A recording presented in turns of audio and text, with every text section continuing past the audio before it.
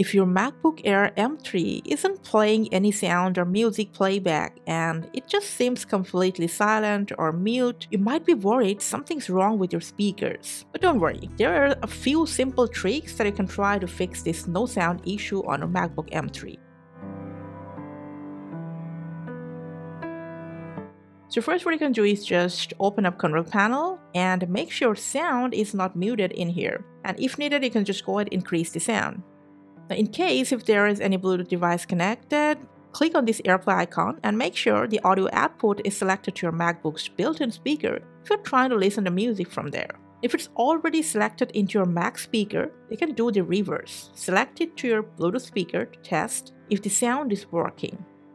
If you're still facing no sound issue on any app like YouTube, make sure audio is not muted from the source.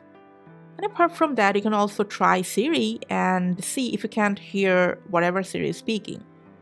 Alright guys, if you're still having this no sound issue, lastly, you can reset all sound and audio preferences. If you open up Finder, from there open Go tab.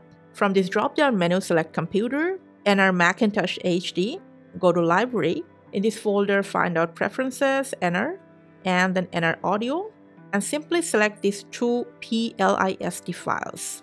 And then straight move them into the trash or bin. And after changing all these settings, just go ahead and give your MacBook M3 a simple restart. It'll help everything settle down, and if this happening for any minor software glitch, a restart will solve it. If there's no hardware issue with your Mac, hopefully your no sound problem will be solved after that. Thanks for watching.